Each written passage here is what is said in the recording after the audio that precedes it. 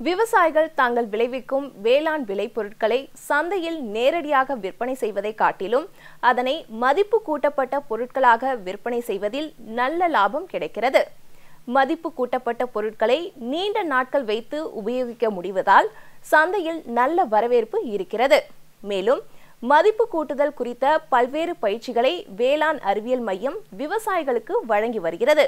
அந்த வகையில் வேளாண் விளைபொருட்களில் மதிப்பு கூட்டுதலுக்கான பயிற்சிகள் குறித்து ஈரோடு மாவட்டம் கோபிச்செட்டிப்பாளையம் தாலுகா MYRADA வேளாண் அறிவியல் மைய மனையியல் துறை விஞ்ஞானி SIVA அவர்கள் தரும் தகவல்கள்.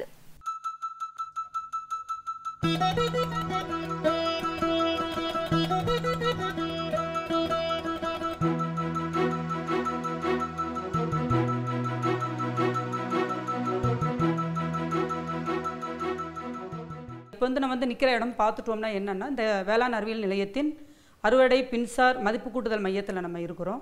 இந்த மையத்தோட பணிகள்னு பார்த்துட்டிங்கன்னா, விவசாயிகள் நிறைய அவங்க பயிர் விளைவிக்கிறாங்க இல்லைங்களா, அதுக்கப்புறம் அவங்க அறுவடைக்கு அப்புறம் அதை எடுத்து எப்படி பதப்படுத்தி அதுலேருந்து மதிப்பு கூட்டுதல் பொருள்கள் பண்ணி கூடுதல் வருமானம் எடுக்கலாம் அப்படிங்கிறத பற்றி தெரியாமல் இருக்கிறாங்க. அதனால் அவங்களோட வருமானமும் கம்மியாக கிடைக்கிது. அதனால் அவங்களுக்கு கூடுதல் வருமானம் பெறக்கூடிய வகையில் இந்த அறுவடை பின்சார் தொழில்நுட்ப மதிப்பு கூட்டுதல் மையம் செயல்பட்டு வருது. இந்த மையத்தோட பணிகள் பார்த்துட்டிங்கன்னா, விவசாயிகள், இளைஞர்கள், பெண்கள், விவசாய பெண்கள் இவங்களுக்கு எல்லாமே நம்ம தொழில் சார்ந்த பயிற்சிகள் கொடுக்குறோம். இந்த பயிற்சிக்கு அப்புறம் என்ன பண்ணுறாங்கன்னா, அவங்க அந்த பயிற்சி எடுத்துக்கிட்டு அவங்களோட விளைபொருட்களை இங்கே எடுத்துகிட்டு வராங்க. எடுத்துகிட்டு வந்துட்டு அதுலேருந்து என்ன மதிப்பு கூடுதல் பொருள் பண்ணலாம் அப்படிங்கிறத நம்மளோட தொழில்நுட்பத்தின் உதவியோட எல்லாம் இங்கே இருக்கிற இயந்திரங்களில் அவங்க அந்த பதப்படுத்துதல் தொழில்நுட்பத்தை எடுத்துகிட்டு பொருள்களை பேக் பண்ணி எடுத்துகிட்டு போகிறாங்க. அவங்க அந்த மாதிரி பண்ணுறதுனால அவங்களுக்கு ஏற்கனவே கிடைக்கக்கூடிய வருமானத்துலேருந்து கூடுதல் வருமானம் அவங்களுக்கு கிடைக்கிது. இதனால் அவங்களோட வாழ்க்கை தரமும் மேம்பட்டு இருக்குது. இப்போ பார்த்துட்டிங்கன்னா, இந்த மையத்தில் இப்போ சிறுதானியங்கள் சம்மந்தப்பட்ட மதிப்பு கூடுதல் பண்ணுறதுக்கு உண்டான இயந்திரங்கள்லாம் இருக்குது. அதுக்கப்புறம் பார்த்துட்டிங்கன்னா, பெரிய நெல்லிக்காய்ன்னு சொல்கிறீங்களோ அந்த நெல்லிக்காயில் எப்படி சாறு எடுக்கிறது, அந்த கொட்டையோட சாறு எடுக்கிறது, அதோட இயந்திரமும் இருக்குது. அதுக்கப்புறம் காய்கறிகளில் பார்த்திங்கன்னா, சில சீசனுக்கு சில காய்கறிகள் அதிகமாக விளையும். அந்த காய்கறிகளை நம்ம பதப்படுத்தி மாதிரி வடகம் அந்த மாதிரிலாம் சொல்கிறாங்களே, வத்தல் அந்த மாதிரி காய்கறிகளை பதப்படுத்தி ஊறுகாய் அந்த மாதிரி ஜாமு அந்த மாதிரிலாம் பண்ணுறாங்க இல்லைங்களா, அந்த மாதிரி பண்ணுறதுக்கு உண்டான இயந்திரங்கள் இருக்குது. சிறுதானியங்கள் எடுத்துக்கிட்டிங்கன்னா, பொதுவாக பார்த்திங்கன்னா நம்மளுக்கு அதிலேருந்து தானியங்கள், மாவு வகைகள் அதெல்லாம் பண்ணிவிட்டு பிஸ்கட் பண்ணுறோம். நம்ம இந்த பிஸ்கட்டுக்கு உண்டான இயந்திரங்கள்லாம் பார்த்திங்கன்னா இங்கேயே இருக்குது. அதில் அவங்க பயிற்சிகள் எடுத்துக்கிறாங்க. 2 நாள் 3 நாள் பயிற்சிகள் எடுத்துகிட்டு தொழில் முனைவராக மாறுறாங்க. இந்த தொழில் முனைவோர்களுக்கு நம்ம எப்படி முறைப்படி அவங்க லைசன்ஸ் வாங்கி தொழில் ஆரம்பித்து கரெக்டாக எப்படி பேக் பண்ணணுங்கிறது முதற்கொண்டு தொழில்நுட்பம் எடுத்துக்கிட்டு அவங்க தொழில் முனைவராக மாற்றுறோம். நம்ம அவங்களோட பொருள்களை ஒரு கூட்டாக விவசாயிகளாக சேர்ந்து கூட்டாக இயங்கி உழவனங்காடின்ற ஒரு அமைப்பு ஏற்படுத்தி கொடுத்துருக்குறோம். அந்த அமைப்பின் மூலியமாகவோ அவங்க குழுக்கள் மூலியமாகவோ தனிநபர் தொழில் முனைவரோ எல்லாம் அவங்களோட பொருள்களை சந்தைப்படுத்துகிறாங்க. நம்ம பார்த்துட்டிங்கன்னா, இதை நம்ம இந்த இணையதளம் மூலியமாக கூட நம்ம அவங்களோட பொருள்களுக்கு சந்தைப்படுத்துதல் பண்ணிகிட்ருக்குறோம். அந்த வகையில் இந்த அறுவடை பின்சார் தொழில்நுட்ப மையங்கள் வேலை செஞ்சிட்ருக்குறோம். இப்போ பார்த்திங்கன்னா, ஒரு விவசாயி மஞ்சள் அவர் விளைவிக்கிறாரு அப்படின்னாருன்னா, இங்கே வந்ததுக்கப்புறம் நம்ம மையத்தில் அவங்க மஞ்சள் மாத்திரம்தான் அவங்க வியாபாரம் பண்ணுறாங்க. ஒரு வியாபாரிகிட்ட கொடுத்து பண்ணிடுறாங்க, இல்லைன்னா நம்ம அரசாங்கம் கொள்முதலில் கொடுத்து பண்ணுறாங்க.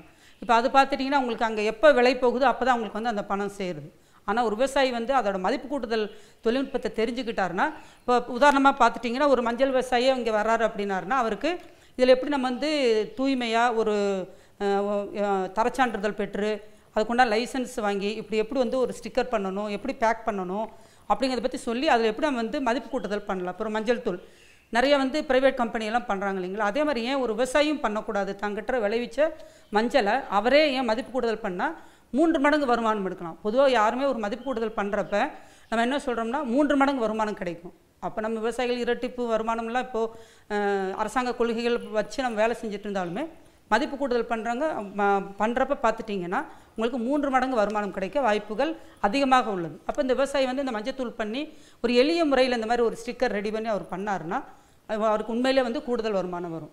இதுக்கப்புறம் பார்த்துக்கிட்டா நம்ம இப்போது ஒரு விவசாயியை மிளகாய், மல்லி இந்த மாதிரிலாம் பண்ணுறாரு அப்படின்னோம்னா அது சம்மந்தப்பட்ட பார்த்துட்டிங்கன்னா சாம்பார் தூளுங்கிறோம், சாம்பார் பொடி. இந்த மாதிரி அவர் சாம்பார் பொடி பண்ணினாருன்னா மதிப்பு கூட்டுதல் அவருக்கு வருமானம் அதிகமாக கிடைக்கிறத விட அவர் வந்து பார்த்திங்கன்னா ஒரு 4-5 பேருக்கு வேலைவாய்ப்பு கொடுக்கலாம். ஒவ்வொரு விவசாயியுமே சொல்கிறோம், விவசாயத்தை வந்து வாழ்வாதாரமாக பார்க்காதீங்க, நம்மளுக்கு சாப்பாடு கொடுக்குது, நம்ம குடும்பத்தை பார்த்துக்கணும் மாத்திரம் இல்லாமல் இது வந்து ஒரு தொழில் ரீதியாக நினைக்கணும், விவசாயத்தை ஒரு தொழிலாக பாருங்கன்னு சொல்கிறோம். இப்போ நம்மளோட அந்த காலகட்டத்தில் தான் இப்போ எல்லாமே இருக்கிறோம். ஒரு விவசாயி தன்னோட விவசாயத்தை ஒரு தொழிலாக நினச்சி திட்டமிட்டு பண்ணார்னா, அதே மாதிரி அறுவடைக்கு அப்புறம் அவர் மதிப்பு கூட்டுதலை இறங்கி பண்ணணும். அப்படி பண்ணினார்னா அவருக்கு வந்து நிச்சயமாக கூடுதல் வருமானம் வர்றதுக்கு வாய்ப்புகள் இருக்குது. இப்போ பார்த்திங்கன்னா சாம்பார் பொடி இருக்குது, நம்ம இதுக்குண்டான பொருட்கள் நம்மள்கிட்டே விளைவிக்கலாம் விவசாயி. அதை எடுத்து அறுவடைக்கு பின்னாடி அது முறையாக பதப்படுத்தி இந்த மாதிரி ஒரு மதிப்பு கூட்டுதல் பொருளாக பண்ணுறப்ப பார்த்துட்டிங்கன்னா அவருக்கு கூடுதல் வருமானம் நிச்சயமாக இருக்குது. இதுக்குண்டான பயிற்சிகளை நம்ம இங்கேருந்து வேளாண் அறிவியல் நிலையத்தில் நம்ம வந்து கொடுக்குறோம். நம்ம பார்த்திங்கன்னா ஒரு நாள் பயிற்சியாகவும் இருக்கும், சில பொருட்கள் வந்து ஒரு 3 நாள் நிறைய பொருட்கள் பண்ணலாம். அந்த விளைவு பொருட்கள் அப்படின்னா 3 நாள் பயிற்சியும் எடுக்கலாம். இதுக்கு வந்து நம்ம வேளாண் அறிவியல் நிலையத்தில் விவசாயிகள், இளைஞர்கள், பெண்கள், விவசாய பெண்கள் ஆகட்டும் எல்லாருமே வந்து நம்ம வீட்டில் சில பேர் நம்ம வேலையில் போக மிச்ச நேரத்துலையும் நம்ம வந்து சும்மா தான் இருப்போம். அந்த நேரத்தை பயனுள்ள வகையில் செலவிட்டு பண்ணோம்னா இந்த மாதிரி நம்மளுக்கு ஒரு வருமானம் தரக்கூடிய தொழிலாகவும் அமையும். இதில் வந்து பார்த்துட்டிங்கன்னா நம்ம வேளாண் அறிவியல் நிலையத்தில் சிறுதானியங்களை மதிப்பு கூடுதல் பயிற்சி சொல்லிக் கொடுக்குறோம். அதுலேருந்து என்ன பொருட்கள் பண்ணலாம் அப்படிங்கிறத பற்றி அது தொழில், அதாவது வணிக ரீதியான தொழில் பயிற்சிகள் வந்து நம்ம வந்து சொல்லி கொடுத்துட்ருக்குறோம். அதே மாதிரி பார்த்துட்டிங்கன்னா மசாலா பவுடர், இப்போ நம்ம காமிச்சோல்லைங்களா, இதெல்லாம் மசாலா பவுடர் பொடி வகைகள், அதில் வந்து பயிற்சிகள் நம்ம கொடுக்குறோம். காய்கறி பழங்களில் அதை எப்படி நம்ம வந்து பதப்படுத்தி மதிப்பு கூட்டுதல் பண்ணுறோம். இப்போ பார்த்திங்கன்னா எலுமிச்சை சில பருவகாலத்தில் ரொம்ப சீப்பாக இருக்கும், விலை மலிவாக கிடைக்கும். சில பருவகாலத்தில் வந்து பார்த்திங்கன்னா அது கிடைக்கவே கிடைக்காது, அதிக விலைக்கு கிடைக்கும். அப்போது அதில் எப்படி வந்து மதிப்பு கூட்டுதல்லாம் பண்ணலாம் அப்படிங்கிறத வந்து நம்ம வந்து இங்கே தொழில் பயிற்சி கொடுக்குறோம். இதை வந்து விவசாய பெண்கள், இளைஞர்கள் இவங்கெல்லாம் நம்ம வேளாண் அறிவியல் நிலையத்தில் அணுகி இந்த தொழில் பயிற்சிகள்லாம் நீங்கள் வந்து எடுத்துக்கிட்டிங்கன்னா உங்களுக்கு ஒரு நிரந்தர வருமானம், கூடுதல் வருமானம் வந்து நீங்கள் நிச்சயமாக பெறலாங்கிறத நம்ம தெரிவிச்சுக்கிறோம்.